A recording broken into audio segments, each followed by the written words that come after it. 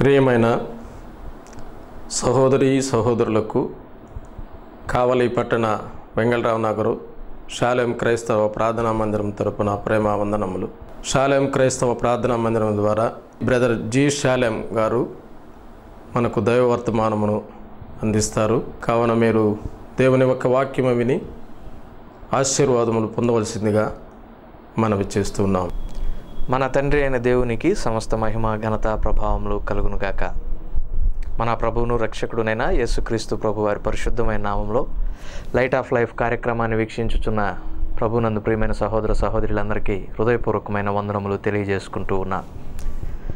దేవుని పరిశుద్ధ గ్రంథములో నుండి అపోస్తలుడైన పౌలు తిమోతికి రాసిన మొదటి పత్రిక 1వ అధ్యాయం 2వ వచనములో మనము తిమోతిని గురించి ధ్యానం చేస్తూ ఉన్నాం. గత వారంలో ఒక అంశమును గురించి మనం ధ్యానం చేశాం. ఈ వారంలో దాని కొనసాగింపుగా తదుపరి అంశాలను ధ్యానం చేద్దాం. అపోస్తలుడైన పౌలు తిమోతికి రాసిన మొదటి పత్రిక 1వ అధ్యాయం 2వ వచనం చదువుతున్నాను, గమనించండి. విశ్వాసమును బట్టి నా నిజమైన కుమారుడగు తిమోతికి శుభమని చెప్పి వ్రాయునది. తండ్రి అయిన దేవుని నుండి మన ప్రభు అయిన క్రీస్తు యేసు నుండి కృపయు కనికరమును సమాధానమును నీకు కలుగునుగాక. ప్రభు సహాయం కొరకు ప్రార్థన చేసుకుందాం. ప్రేమగల మా తండ్రి, చదవబడిన వాక్య భాగం ద్వారా మాతో మాట్లాడమని ఈ మనవులు మా ప్రభువును రక్షకుడును మీ అద్వితీయ కుమారుడునైన యేసుక్రీస్తు ప్రభు వారి పరిశుద్ధమైన నామములో ప్రార్థించి అడిగి వేడుకొంచున్నాము తండ్రి, ఆమెన్. ప్రభునందు ప్రియమైన సహోదర సహోదరులారా, చదవబడిన వాక్య భాగంలో తిమోతి అనబడినటువంటి ఒక గొప్ప దైవజనుని గురించి మనము చూస్తూ ఉన్నాం. తిమోతి అనగా అర్థం దేవుని ఘనపరచువాడు అని. దేవుని పరిశుద్ధ గ్రంథంలో తిమోతి దేవుని యొక్క పరిచర్యలో 2 పాత్రలను పోషిస్తాడు. మొట్టమొదటి పాత్ర ఏమిటంటే అతడు పౌలుకి దేవుని పనిలో సహకారిగా ఉన్నవాడని, రెండవదిగా తిమోతి సంఘ కాపరిగా ఉన్నవాడని లేఖన భాగాల్లో మనం చూస్తాం. అటువంటి తిమోతి మంచి పదార్థమును కలిగిన వాడని, అతడు కలిగి ఉన్నటువంటి మంచి పదార్థములు 3 అందులో మొట్టమొదటిది అంగీ అని మనం గత వారంలో ధ్యానం చేశాం. అంగీ ప్రేమకు, ఐక్యతకు, ప్రభువులో మనం అనుభవించాల్సిన శ్రమలకు సాదృశ్యంగా ఉంది. తిమోతి కలిగి ఉన్నటువంటి 2వ మంచి పదార్థము జీవము కలిగినటువంటి దేవుని వాక్యమని చూశాం. అతడు బాల్యము నుండి వాక్య ధ్యానములో ఉన్నవాడు, లేఖన భాగములను చదివినవాడు, దేవుని యొక్క వాక్యమును అవపోషణ పట్టినటువంటి వాడు. ఈ విశ్వాసమును తన తల్లి ద్వారా, అవ్వ ద్వారా తిమోతి పొందుకొనినట్లుగా మనం చూస్తూ ఉన్నాం. మూడవదిగా తిమోతి కలిగి ఉన్నటువంటి మంచి పదార్థం ఏమిటంటే దేవుని యొక్క ఆత్మలను, అనగా దేవుని యందు విశ్వాసం ఉంచినటువంటి విశ్వాసులను, ప్రభువులో రక్షించబడినటువంటి ఆత్మలను తిమోతి కలిగి ఉన్నట్లుగా మనం చూస్తూ ఉన్నాం. ఈ 3 చాలా ప్రాముఖ్యమైనటువంటి మంచి పదార్థాలు, ప్రతి విశ్వాసి కలిగి ఉండాల్సినటువంటి మంచి పదార్థాలు. తిమోతిని పౌలు అత్యధికంగా ప్రేమించాడు. నా నిజమైన కుమారుడు అని సంబోధిస్తూ ఉన్నాడు. అలాగే మనలను కూడా ప్రభువైన యేసుక్రీస్తు వారు ఎంతగానో ప్రేమించారు. కనుకనే యుక్తకాలములో మనం ఇంకనూ బలహీనులము, పాపులమై ఉండగా కలువరి శిలువలో మరణించారు. ఇట్టి అపారమైన ప్రేమను మన ఎడల ప్రభువు వెల్లడిపరిచారు. జగత్తు పునాది వేయబడక మునుపే మనలను ఏర్పరచుకున్నారు. అంతగా ప్రేమిస్తున్నటువంటి ప్రభువునకు మనము నిజమైన బిడ్డలంగా ఉండాలి, నిజమైన కుమారులము, కుమార్తెలంగా ఉండాలి. ఇదే ఆయన యొక్క కోరిక.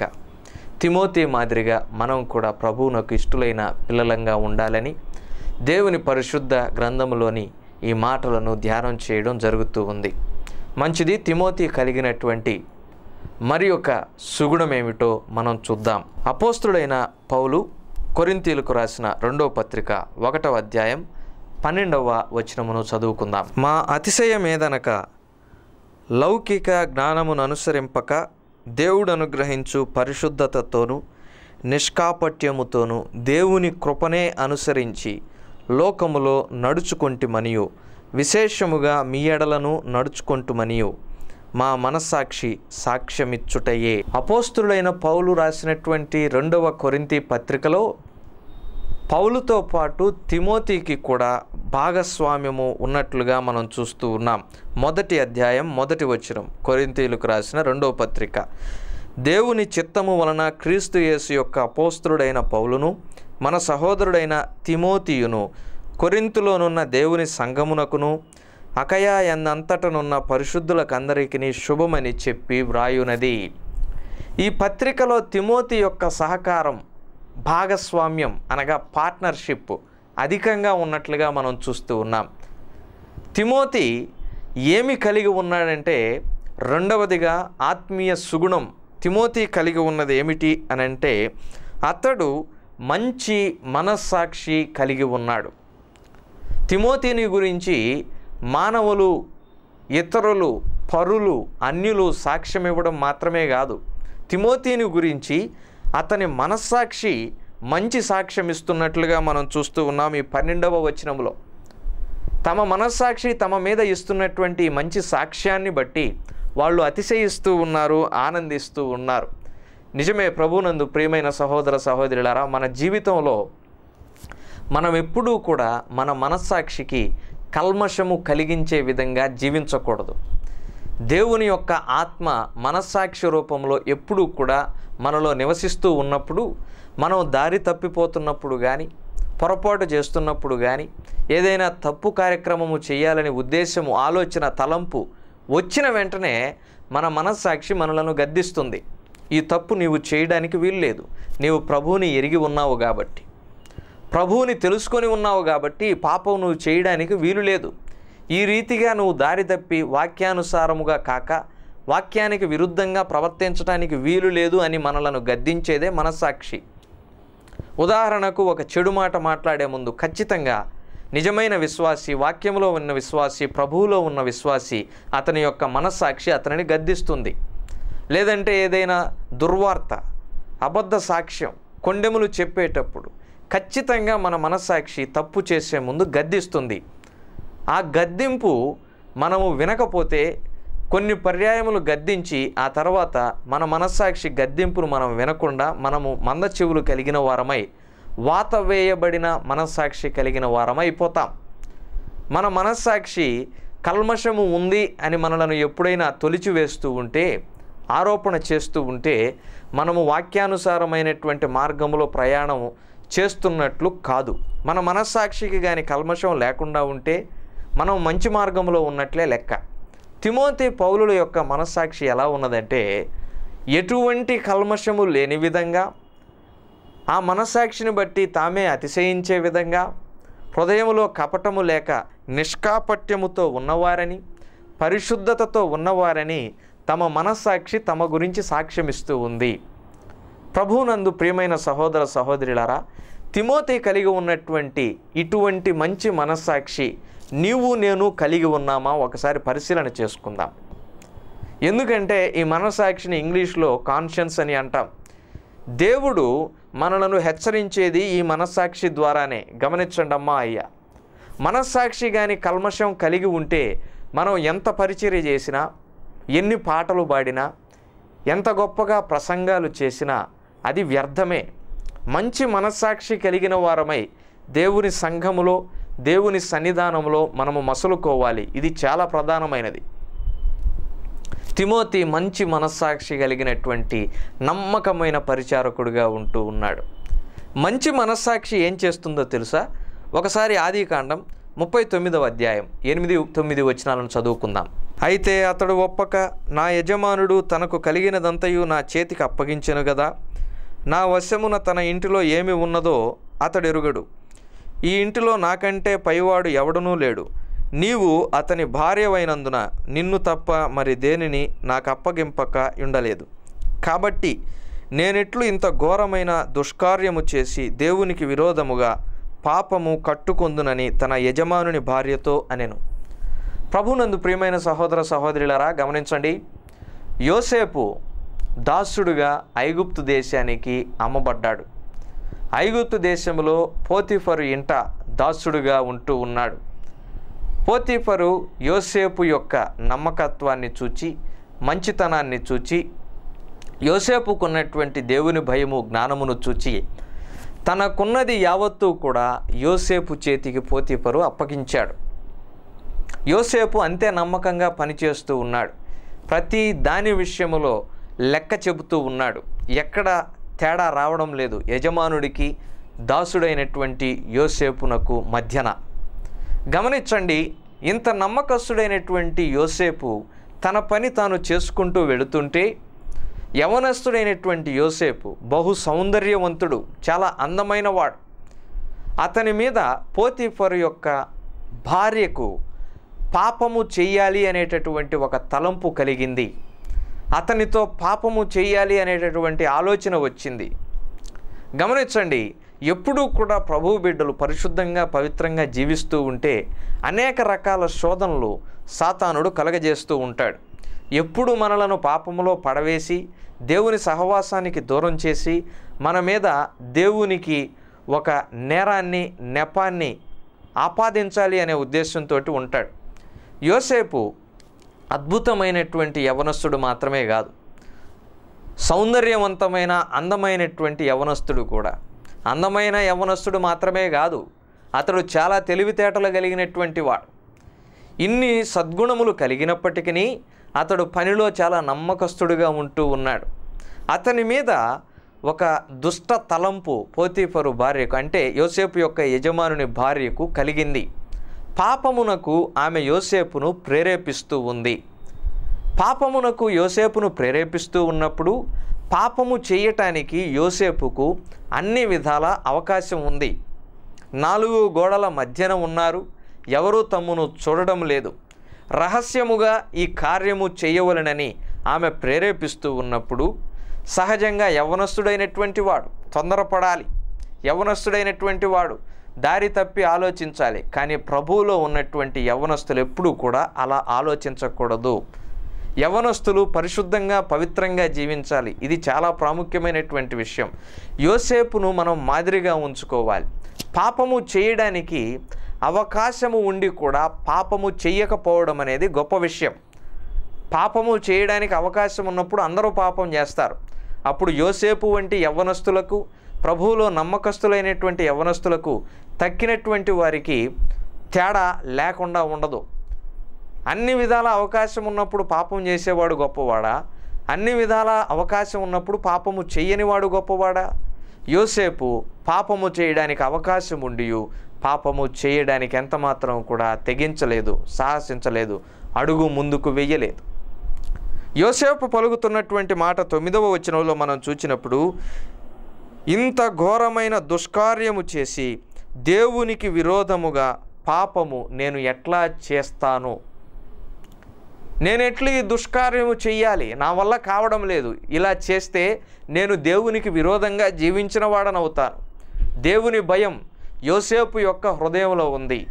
గమనించండి ప్రభునందు ప్రియమైన సహోదర సహోదరులారా, 37వ కీర్తన 31వ వచనం ఇలాగున సెలవిస్తూ ఉంది, ఎవరైతే తమ హృదయములో దేవుని యొక్క ధర్మశాస్త్రమును, దేవుని యొక్క విధులను, దేవుని యొక్క వాక్యమును కలిగి ఉంటారో అట్టి వారి యొక్క అడుగులు ఎప్పుడూ కూడా జారవు అని వాక్యం చెబుతూ ఉంది. ఎంత మంచి మాట! 119వ కీర్తన 11వ చరణంలో మనం చూచినప్పుడు, దేవుని ఎదుట పాపము చేయకుండా ఉండాలంటే మన హృదయంలో వాక్యం ఉండాలి, దేవుని భయం ఉండాలి. యోసేపు యొక్క హృదయంలో ఆ భయం ఉంది. పాపము చెయ్యాలి అని ఇతరులు ప్రేరేపించినా లేదు, తన హృదయంలో అటువంటి ఆలోచన మొగ్గదశలో ఉండగానే యోసేపు యొక్క మంచి మనస్సాక్షి అతనిని గద్దిస్తూ ఉంది. నీవు దేవుని బిడ్డవు, నీ తండ్రి ఎవరు? ఇశ్రాయేలు. ఎటువంటి కుటుంబము, ఎటువంటి వంశము, ఎటువంటి నేపథ్యము నీది? నీ యజమానుడు నీ మీద ఉన్నటువంటి నమ్మకముతో తన ఇంటి మీద అన్నిటినీ నీకు అప్పగించాడు, తన భార్యను తప్ప. మరి అప్పుడు అతని నమ్మకాన్ని నీవెందుకు వమ్ము చేస్తావు? నీ తండ్రికి ఎట్లా చెడ్డ పేరు తీసుకొని వస్తావు? నీవెందుకు పరిశుద్ధతను పోగొట్టుకుంటావు, పవిత్రతను పోగొట్టుకుంటావు? ఇంత గొప్ప కుటుంబము, ఇంత గొప్ప వంశము, ఇంత నమ్మకమైనటువంటి జీవితము జీవిస్తున్న నీవు దేవుని దగ్గర దోషిగా నిలబడతావా అని మనస్సాక్షి గద్దించినప్పుడు ఆ మంచి మనస్సాక్షి గద్దింపునకు యోసేపు లోబడినట్లుగా మనం చూస్తూ ఉన్నాం. నేను ఎట్లు ఈ ఘోరమైనటువంటి దుష్కార్యమును చేస్తాను. కనుక ప్రభునందు ప్రియమైన సహోదరుడా సహోదరి, గమనించండి, మనము ఏ పరిస్థితుల్లోనైనా ఏ సమయంలోనైనా మన బలహీనతను చూచి అపవాది పాపానికి ప్రేరేపిస్తే మన మనస్సాక్షి ఖచ్చితంగా మనలను గద్దిస్తుంది. ఆ గద్దింపునకు వెంటనే మనం లోబడాలి. దేవుడే మనలను గద్దిస్తున్నట్లుగా పూర్తిగా భావించాలి. ఆ గద్దింపునకు కానీ లోబడకపోతే దేవుడు మనలను శిక్షిస్తాడు. ఇది చాలా ప్రమాదకరమైన విషయం. దేవుని యొక్క వాక్యం ఏం చెబుతూ ఉన్నదంటే, జీవము కలిగిన దేవుని చేతిలో పడుట భయంకరము.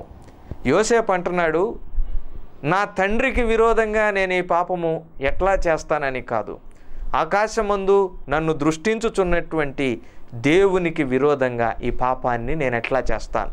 మన తల్లిదండ్రులు వాళ్ళ కనుచూపు మేరలోనే మనలను గమనించి ఉండగలరేమో, కానీ తల్లిదండ్రులను విడిచిపెట్టి వాళ్ళ కంటికి దూరాన మనం ఉన్నప్పుడు మనం ఎటువంటి కార్యాలు చేస్తామో వారికి తెలియదు. కానీ నిత్యం మనము పండుకున్నా, కూర్చున్నా, నిల్చున్నా, లేచినా, ఆలోచించినా, ప్రయాణమై ఎక్కడికైనా వెళ్ళినా, ఆకాశానికి ఎక్కి వెళ్ళినా, పాతాళమునకు దిగి వెళ్ళినా, నిత్యము ప్రభువు మనలను చూస్తూనే ఉంటాడు. ఆయన హృదయము మన మీద ఎప్పుడూ కూడా దృష్టి నిలిపి ఉంచుతూ ఉంటుంది. కనుక మనం ఏ కార్యములు చేసినా ప్రభువు నుండి తప్పించుకోలేం.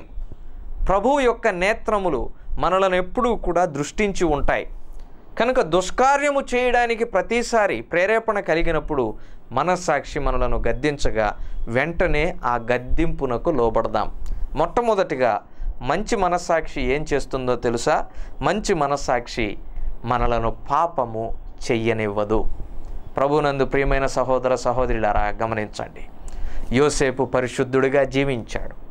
అదే మాదిరిగా దానియేలు కూడా తమ్మును తాము అపవిత్రపరచుకొనకూడదని అద్భుతమైనటువంటి ఆహార పదార్థాలు, అవి అన్య విగ్రహాలకు బలిచ్చాయని తెలిసి, బలి ఇవ్వబడినాయని తెలిసి వాటిల్లో వారు చెయ్యి వేయలేదు.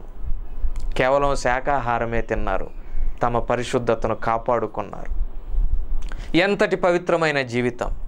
పౌలు భక్తుడు అంటూ ఉన్నాడు, కొరింథీయులకు రాసిన మొదటి పత్రిక 11:1, నేను క్రీస్తును పోలి నడుచుకొనుచున్న ప్రకారం మీరు నన్ను పోలి నడుచుకొనుడి అని. పౌలు ప్రభువుతో కూడా సిలువ వేయబడినటువంటి అనుభవంలో ఉన్నాడు. లోకమునకును తనకును సిలువ వేయబడినటువంటి అనుభవం. ఇక జీవించువాడను నేను కాను, నా యందున్న క్రీస్తే అని. ఇంతటి పరిశుద్ధమైన పవిత్రమైన జీవితాలు ప్రభు బిడ్డలు జీవించారు పరిశుద్ధ గ్రంథంలో కొన్ని వేల సంవత్సరాల క్రితం. నేడు మనం కూడా అట్టి జీవితాన్ని జీవించాలనేది మన పరలోక తండ్రి అయిన ప్రభు అయిన యేసుక్రీస్తు వారి యొక్క ఇష్టమై ఉన్నది. గమనించండి, ఏ తండ్రికైనా తన బిడ్డలు తన చిత్తము చొప్పున నడుచుకోవాలని, ప్రవర్తించాలని ఆశ ఉంటుంది. ప్రతి తండ్రి కూడా ఇలాగే ఆలోచిస్తాడు. ఇందులో ఎటువంటి తప్పు లేదండి.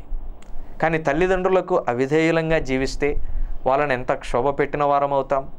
మన నిత్యావసరాలన్నీ వారే తమ కష్టార్జితంతో మనకు తీరుస్తూ ఉన్నారు కదా, అందిస్తూ ఉన్నారు కదా. మరి వారికి కాకపోతే మనం అన్యులకు విధేయులంగా ఉంటే అది ఎంత ఘోరమైన విషయం. వారికి కాకుండా మనం లోకానికి విధేయులంగా ఉంటే అది ఎంత పాపకరమైనటువంటి విషయం. ఒకసారి ఆలోచన చేద్దాం. మన ప్రభువు కూడా మన ఆత్మీయ తండ్రి, రక్తము కార్చి పాపమును తీసివేసి పాతాళము, నిత్య నరకాగ్ని బాధల నుండి తప్పించిన గొప్ప తండ్రి. అటువంటి అపారమైన ప్రేమ కలిగిన మన ప్రియ పరలోకపు తండ్రి మన విషయమై ఎంతగా చింతిస్తూ ఉన్నాడో. మన మనస్సాక్షిని మనం విడిచిపెట్టేశామేమో, ఆ గద్దింపును వినడమే మానేశామేమో. అయితే మంచి మనస్సాక్షిని దేవుడు మనకిచ్చాడు కదా. పాపము చేయడానికి ఆలోచన వచ్చినప్పుడల్లా అది మనలను గద్దిస్తూ ఉంటే ఆ గద్దింపునకు వెంటనే లోబడదాం. మంచి మనస్సాక్షి కలిగి జీవిద్దాం.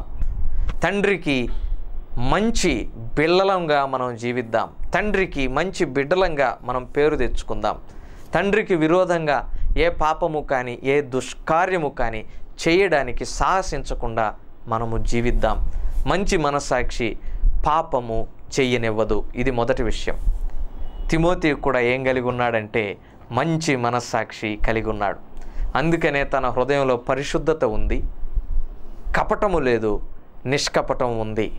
మనం పావురముల వలె నిష్కపటము కలిగినటువంటి వారముగా జీవించాలని వాక్యం చెబుతూ ఉంది. మంచి మనస్సాక్షి కలిగిన వారు మనస్సాక్షికి కల్మషం లేకుండా జీవించాలని దేవుని వాక్యం చెబుతూ ఉన్నది. ఆ ప్రకారంగా తిమోతి జీవించాడు, మనం కూడా జీవిద్దాం. ఇది మొదటి విషయం. మంచి మనస్సాక్షి పాపము చేయనివ్వదు. రెండవది చూద్దాం. ఆదికాండము 37వ అధ్యాయం 2వ వచనం. యాకోబు వంశావళి ఇది. యోసేపు 17 ఏండ్ల వాడై తన సహోదరులతో కూడా మందను మేపుచుండెను. అతడు చిన్నవాడై తన తండ్రి భార్యలైన బిల్హా కుమారుల యొద్దను జిల్పా కుమారుల యొద్దను ఉండెను.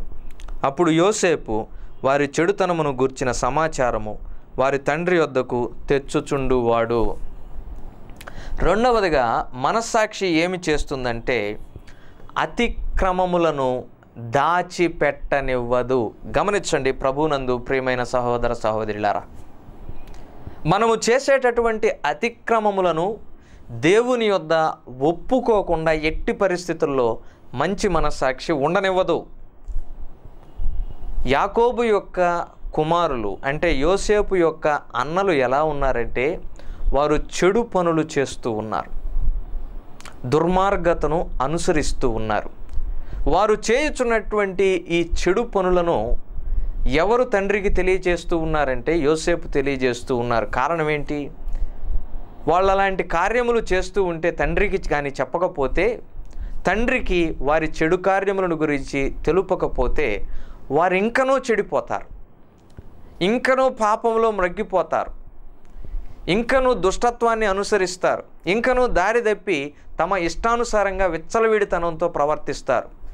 దీనిని వాక్యం ఎంతమాత్రం కూడా సమర్థించదు. ఇటువంటి ప్రవర్తనను సంఘంలో కూడా ఎంతమాత్రం కూడా మనం సమర్థించకూడదు. దీన్ని సరిదిద్దాలి. తిమోతికి రాసిన మొదటి పత్రిక 5వ అధ్యాయం 20వ వచనం ఏం చెబుతూ ఉన్నదంటే, అందరూ భయపడు నిమిత్తము పాపము చేయు వారిని అందరి ఎదుట గద్దించుము అని చెబుతూ ఉంది. కనుక అతిక్రమములను దాచిపెట్టడానికి వీల్లేదు. వాటిని ఒప్పుకొని విడిచిపెడితే ప్రభువు దగ్గర కనికరం ఉంది, క్షమాపణ ఉంది. ఇస్కరియోతు యూదా కూడా ప్రభువు దగ్గర క్షమాపణ అడగలేదు, ఉరిపెట్టుకుని చనిపోయాడు. కనికరపూర్ణుడైన ప్రభువు, ఎంత ఘోర పాపులైనా క్షమించే ప్రభువు మన అతిక్రమాలను కూడా క్షమిస్తాడు. ఇందులో ఎటువంటి సందేహం లేదు. కానీ నీ దాచిపెట్టుకుంటే మనం వర్ధిల్లం. మనము చేయుచున్నటువంటి పాపములను కప్పిపెట్టుకుంటే మనం వర్ధిల్లం. అతిక్రమములను ఒప్పుకుంటే మనం కనికరం పొందుకుంటాం. యోసేపు కూడా తన అన్నల విషయము, వారు చేస్తున్న చెడు కార్యాలను తండ్రికి తెలియజేస్తూ ఉన్నాడు. కారణం ఏంటంటే కనీసము తండ్రి భయంతోనైనా వారు ఈ దుర్మార్గతను విడిచిపెడతారని, చెడు కార్యాలను చేయడం మానివేస్తారని. గమనించండి ప్రభువునందు ప్రియమైన సహోదర సహోదరులారా, దేవుని వాక్యం ఏం చెబుతూ ఉన్నదంటే, మేలైనది చేయనెరిగియు అలాగున చేయని వానికి శ్రమ అని. యోసేపు తన అన్నల విషయం తండ్రికి చెప్పడం అనేది మేలుకరమైన విషయం. అలా చెప్పకపోతే మనకే శ్రమ వచ్చేటటువంటి అవకాశం ఉంది కదా. సత్యము తెలిసి దానిని చెప్పనటువంటి వ్యక్తి అసత్యములో అతడు పాలు పంపులు పొందినట్లుగా మనం గ్రహించాలి. నేరుగా కాకపోయినా పరోక్షంగా వారు చేయుచున్న కార్యాలను సమర్థిస్తున్నాడు అని మనం అర్థం చేసుకోవాలి. కానీ యోసేపు అలాగున లేడు. అతడు సత్యవంతుడుగా ఉన్నాడు, నీతిమంతుడుగా ఉన్నాడు, పవిత్రుడిగా ఉన్నాడు. కనుక తన అన్నలు చేసే అపవిత్రమైన కార్యములు అతనికి నచ్చడం లేదు, తండ్రికి చెబుతూ ఉన్నాడు. తండ్రి భయంతో వారు సన్మార్గములో నడవాలని కోరుకుంటూ ఉన్నాడు. తండ్రి భయంతో వారు దుర్మార్గతను విడిచిపెట్టాలని కోరుకుంటూ ఉన్నాడు. తండ్రి భయంతో వారు అతిక్రమములను ఒప్పుకొని విడిచిపెట్టాలని కోరుకుంటూ ఉన్నాడు. మంచి మనస్సాక్షి మనము చేసే అతిక్రమములను ఎప్పటికీ కూడా దాచిపెట్టనివ్వదు. గమనించండి ప్రభునందు ప్రియమైన సహోదర సహోదరులారా, ఈ సమయంలో దేవుని వాక్యము ఆలకించుతున్నటువంటి నీవు, దేవుని యొక్క మాటలను ఆలకించుతున్నటువంటి నీవు ఏ విధమైనటువంటి అతిక్రమములను చేస్తూ ఉన్నావో అవి నీకు ప్రభువునకు మాత్రమే తెలుసు. మరి ఏ వ్యక్తికి కూడా తెలియకపోవచ్చు.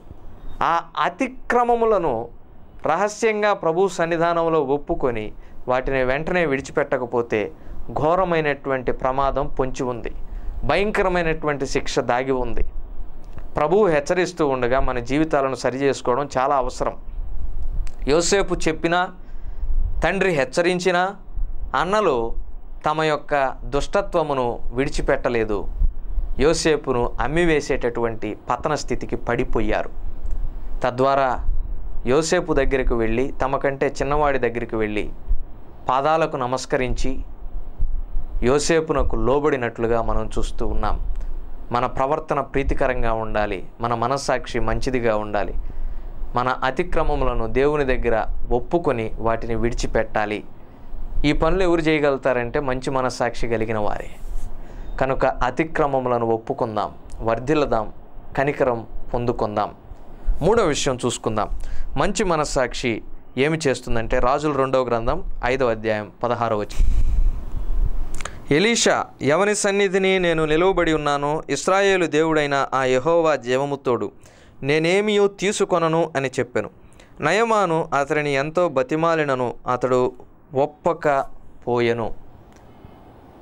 నయమాను అనబడినటువంటి కుష్ఠరోగి అయిన సైన్యాధ్యక్షుడు సిరియా దేశంలో ఉన్నాడు. అతనికి కలిగినటువంటి కుష్ఠరోగం పోవాలంటే షోమ్రోన్లో ఉన్నటువంటి ఎలీషా వద్దకు వచ్చి యొర్దాను నదిలో అతడు 7 మారులు మునగడం జరిగింది. అతడు మునిగిన తరువాత తనకున్నటువంటి కుష్ఠరోగం నయమైంది. ఎలీషా కొరకు కొన్ని కానుకలను తీసుకుని వచ్చాడు. ఎలీషా అంటూ ఉన్నాడు, నేను దేవుని సన్నిధిలో ఉన్నాను, నీ కానుకలు, నీ బహుమానాలు నీ దగ్గరే ఉంచుకో, నీవు తెచ్చేటటువంటి బహుమానాలు నాకు వద్దు అని చెప్పినప్పుడు గెహజీ వెళ్ళి నయమాను దగ్గర అక్రమంగా అవినీతి సంపాదనను పుచ్చుకుంటాడు. ఎలీషా నిజమైన దైవజనుడు కనుక తన దృష్టిని ఆ అవినీతి సంపాదన అక్రమార్జన పైన ఎంతమాత్రం కూడా నిలపక పరలోకమందున్న దేవుని యందే నిలుపుతాడు. తన పరిశుద్ధతను, పవిత్రతను పోగొట్టుకోడు. మూడవదిగా మంచి మనస్సాక్షి ఏం చేస్తుందంటే అవినీతికి పాల్పడనివ్వదు. ప్రభువునందు ప్రియమైన సహోదరుడా, సహోదరి, నీవు సంపాదించే ప్రతి రూపాయి న్యాయమైందేనా ఒకసారి పరిశీలన చేసుకుందాం. ఎందుకంటే అన్యాయంగా, అక్రమంగా సంపాదించేది ఎక్కువ కాలం నిలవదు. తద్వారా శాపాన్ని పిల్లల తరముల వరకు మూటగట్టుకుంటాం. ఆ అక్రమ సంపాదన ద్వారా వచ్చే సుఖం అల్పమైంది. రేపు దేవుని న్యాయపీఠం ఎదుట నిలవబడి ఆయన తీర్పును ఎదుర్కోవాలి. ఈ భయంతో జీవించి అవినీతికి దూరంగా ఉందాం. దేవుని పరిశుద్ధ గ్రంథంలో ఒక మంచి మాట వ్రాయబడి ఉంది. ఆ మాటను చదువుతాను, గమనించండి. 15వ కీర్తన 5వ చరణం.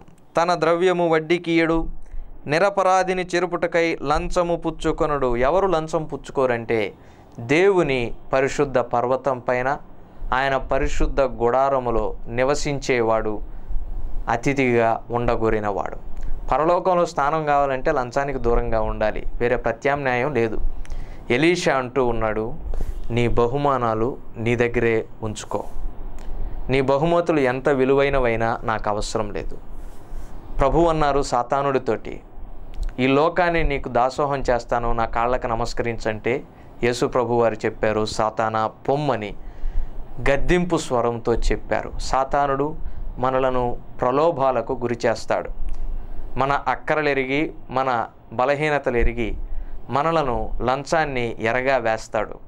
ఆ సమయంలో మనం ప్రభువు కొరకు, దేవుని యొక్క వాక్యం కొరకు నిలబడదాం. అలా నిలబడితే మనం గెలుస్తాం. పరలోకములో స్థానము సుస్థిరంగా సంపాదించుకుంటాం. ఎలీషా నిలబడ్డాడు. నీ బహుమతులు నీ దగ్గరే ఉంచుకో అని చెప్పాడు. ఇలా అవినీతికి ఎలీషా పాల్పడకపోవడానికి కారణం అతనికి ఉన్నటువంటి మంచి మనస్సాక్షి.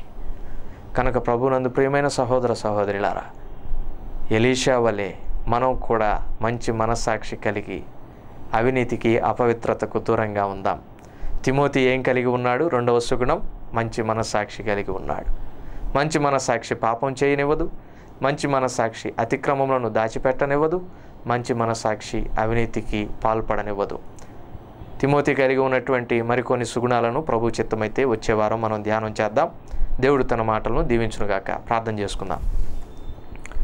కనికరపూర్ణుడా, హృదయపూర్వకమైన వందనములు, స్తుతులు, స్తోత్రములు సమర్పిస్తూ ఉన్నాం.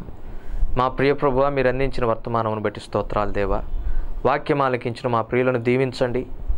మా ప్రియ ప్రభువా, వారు కలిగి ఉన్నటువంటి ప్రతి అక్కరను యేసునామములో తీర్చమని వేడుచున్నాం. వాక్యము ప్రకటించబడి ఉండగా మమ్మల్ని పరిశీలన చేసుకొని మా జీవితాలను సరిచేసుకున్నట్టుకు సహాయం దయచేయండి. వెత్తబడిన వాక్యం నీరు కట్టి ఫలింప చేయండి. అపవాది దొంగిలకుండా కంచివేసి కాపాడండి. మా ప్రియ తండ్రి, సమర్పణతో కార్యక్రమం సమర్పిస్తున్న మా ప్రియులను, వారి కుటుంబమును, వారి చేతి పనిని, వారికి కలిగిన యావత్తును దీవించండి. అనారోగ్యముగా ఉన్న వారి కొరకు ప్రార్థన చేస్తున్నాం. ఆర్థిక ఇబ్బందుల్లో ఉన్న వారి కొరకు ప్రార్థన చేస్తున్నాం. వివాహముల కొరకు, ఉద్యోగాల కొరకు ఎదురు చూస్తున్న ప్రియుల కొరకు, విశేషంగా సంతానం కొరకు ఎదురు చూస్తున్న ప్రియుల కొరకు ప్రార్థన చేస్తున్నాం. కృప చూపండి. వారి పక్షంగా మా మొరను ఆలకించి సకాలంలో మా ప్రభువా ఈ కార్యములను జరిగించి మీ నామమునకు మహిమను పొందమని వేడుచున్నాం.